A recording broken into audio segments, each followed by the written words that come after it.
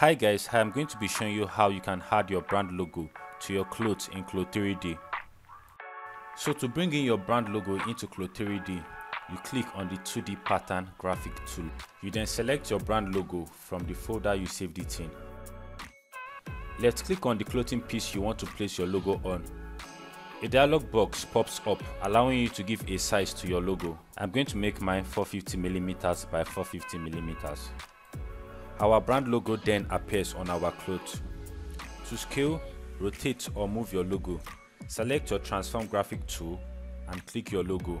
You will notice that a cycle appears.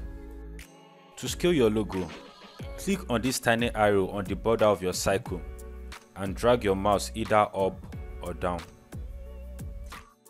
To rotate your logo, you click anywhere on the cycle border and drag in the direction you want to rotate. To move your logo, you simply click inside the cycle and drag it in the direction you want to move it.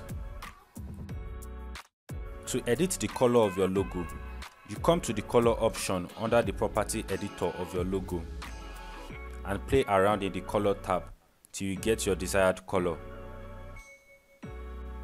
So this is simply how you can add your brand logo to your clothes in Clo3D. If you enjoyed watching this video, please let me know in the comment section so I can create more of this. Thank you.